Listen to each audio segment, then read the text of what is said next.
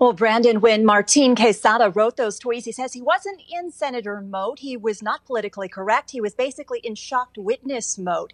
He said he was working last night on a Zoom call on his third floor of his home in Westgate when he heard several rounds of what he thought were shots. He said then the power instantly went out and he looked out his window. I saw people who were running as if they were scared for their lives. But I saw others who were only walking casually as if they weren't sure what was happening. Then I saw the shooter walking towards my window. I saw him. He was wearing a mask. He was carrying his weapon.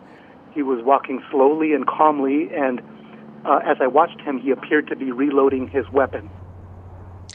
And at that point, he said he heard several more shots, and that is when he knew what was going down was real. And when he ran outside, he describes two victims lying in the street, crying out in pain. He saw a number of people terrified, some of them crying, everybody just stunned. And he said this all happened so quickly, like 3 to 5 minutes, that he will never forget. It was honestly terrifying.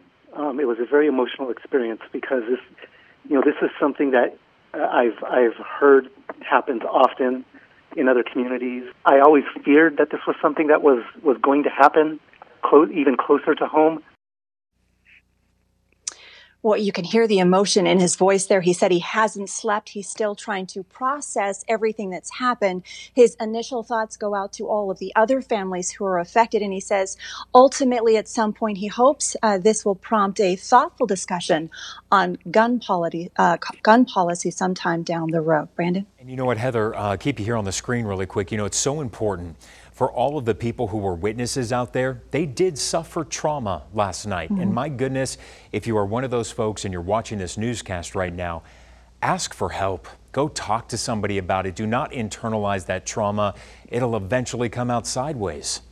Excellent point you're making there, Brandon. And he mentioned that very subject in his interview. He said, it's going to take a long time to get over, if any, for him, let alone all of the folks out there. And everybody, we keep hearing from witnesses say that there were families out there. A lot of children were present at the time as well. So a really important point.